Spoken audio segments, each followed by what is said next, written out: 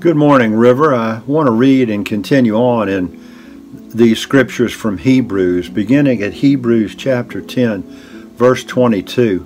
And the writer says, "Let us draw near to God with a sincere heart and with the full assurance that faith brings."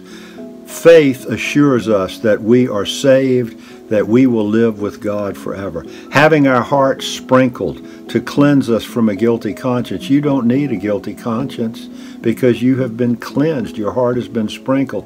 And having our bodies washed with pure water. That means we've been made pure because of our faith in Christ. So let us hold unswervingly to the hope we profess. For he who promised is faithful.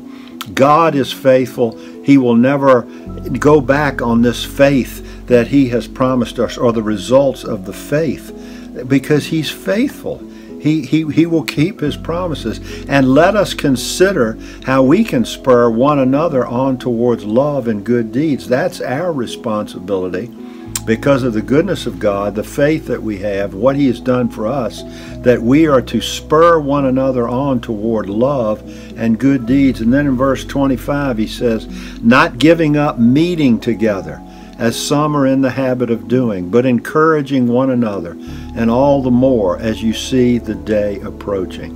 Don't stop coming to church, particularly if, as in our case, we are taking safety precautions. We're following all the guidelines.